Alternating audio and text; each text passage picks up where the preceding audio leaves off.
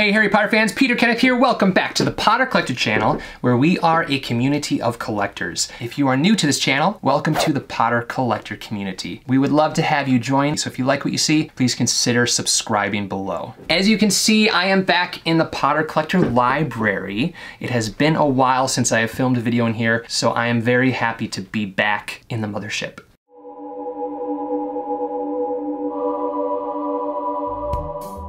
One thing I want to mention before we get into the unboxing, the Sunshine Daisies Buttermellow shirt from year one of the AaaCHOO box. I will be announcing the winner of this shirt in the next AaaCHOO box unboxing video, which should be in the next week or two. If you entered to win this shirt, make sure you watch that video to see if you are the winner. All right, there are 4 things for me to open.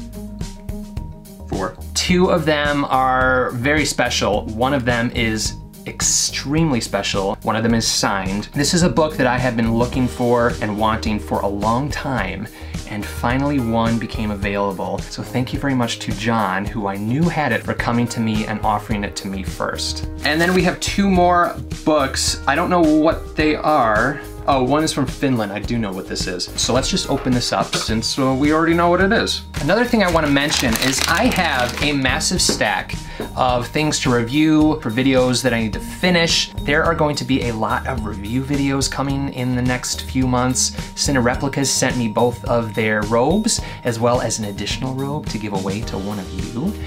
So we're gonna look at their Quidditch robes and also compare the Wizarding World of Harry Potter robes to the Cinereplica robes. Mattel sent me their Harry Potter doll line, so I need to do a review on that. I have a Geek Gear box as well as a Loot Crate box. I'm going to do a comparison video of those 2 boxes, open them together. There are so many Noble Collection items that I have to review as well. All of the Horcruxes. There are a lot of fun videos on the way. So if you're not subscribed and not following, make sure you subscribe to keep up with all of these incredible items that I'm looking at right over here. This is Harry Potter and the Goblet of Fire in Finnish. But what's special about this copy is it has the American cover art by Mary Grant Prey. This is the normal Finnish book that we all know. Everyone has big noses, and Tammy is the publisher. The name was drawn out of the Goblet of Fire. Tammy was selected. If you look at all of those covers, you can find a secret Tammy reference on each of the covers. And these are the other, oh wait, that's Philosopher's Stone. And these are the other Finnish editions. We have the adult paperback pocket edition, as well as the Mary Grant Prey hardcover that I just unboxed. Now, I believe that they only printed books 1 through 4 in this cover art format. I have 1 and 4, but I actually have never seen 2 or 3. If you have one in your collection or have a photo of one that you could send to me, I would love to see them. Here's the next book to open. Oh, this is Harry Potter in Greek. It must have been inexpensive, so I purchased it to use as a trade or to sell in a future Potter Collector Instagram book sale. This next box contains French books that came from the UK. Wow, they're so big. I am so excited that they are finally here. I still need 2 more in the set, so I need Half-Blood Prince and Deathly Hallows.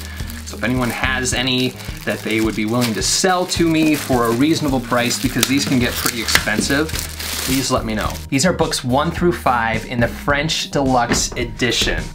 They're so beautiful and colorful. Let's go through them one by one. I have books 1 and 2 in this edition, so these guys here will end up in a future Potter Collector Instagram book sale. If you're not following the Potter Collector on Instagram, make sure you do that. The colors on these are so vibrant. Each one has a different colored theme to it.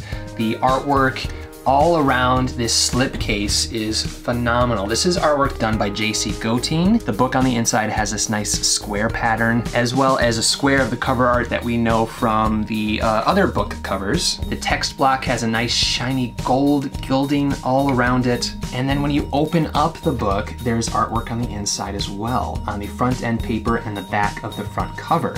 And then the same on the back cover and the back end paper. Here is Chamber of Secrets, which has an orange colored theme, back cover, and the book itself. You of course see the artwork on here, and this orange book, the gold gilding on the text block, and what I can only assume to be the Chamber of Secrets on the front, and Harry and Ron on their way to help Ginny Weasley on the back. There's one thing that I love about this artwork, and it is Ron's broken wand. It's little details like that that make a good illustrator. Next up is Harry Potter and the Prisoner of Azkaban. This is the first time I am actually seeing one in person. Again, the coloring is so vibrant. I love seeing the artwork front and back. The book on the inside is a beautiful blue with, again, that cover art. On the front, we have Harry and Hermione on Buckbeak, and the rest of the artwork on the back. I have also not seen Harry Potter and the Goblet of Fire in this edition, so this is also exciting. On the front we have Harry with his wand, and he's clearly looking at the dragons. So Hagrid has taken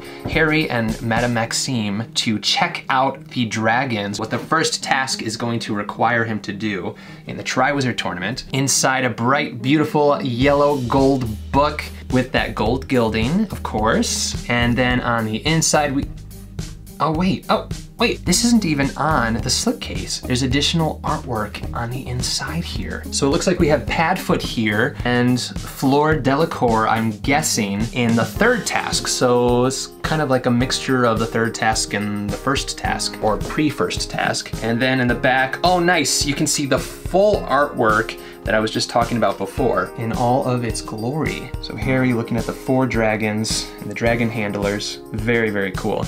And last but not least is Harry Potter and the Order of the Phoenix. So we have Harry and Ron and Hermione on the front with a phoenix in the background, looks like. Then on the back we have some students and Professor Snape. No, I think it's just a portrait, but it looks kind of like Professor Snape in here in the portrait. And then the book is a teal color artwork on the front, shiny gold on the text block, and then the front of the book on the inside, we have that artwork again. We have Hermione's face. I'm guessing that Ron and Harry are in the back of the book. Actually, it's all 3 of them. Oh, and it looks like that phoenix was actually a tapestry on the wall. That was pretty clever of Mr. Goteen. They're standing in front of a tapestry which shows a phoenix. And I don't know who these people are, but maybe they're the High Inquisitor Squad or something like that. So these are books 1 through 5 of the French Deluxe Edition. I still need 6 and 7. So if you have some that you would like to sell, put a comment down below or send me a message on Instagram and I will get back to you. A huge shout out to Adam for offering me these books. I am so grateful to have these and add them to the Potter Collector collection. Now on to the main event, the signed book. I have known of 2 of them in different collections, and finally this one became available. I am so excited to have this in my collection at last. Now here's the thing about this book. I don't know a ton about the origin of it, the exact date it was signed, but I will definitely be doing research to fill in the gaps of my knowledge on this piece. John also sent along a newspaper article that references this particular signing, but we're pretty sure that the month that the newspaper article says that the book was signed in is incorrect, and I'll tell you about that in a second. All right, here we go. Ooh, I'm so excited! Okay. All right, it's a copy of Philosopher's Stone. It's a 5th printing, so it is the last of the printings to have this quote, a terrific read and stunning first novel by Wendy Cooling on the front. So it's a 5th printing. Oh, wow.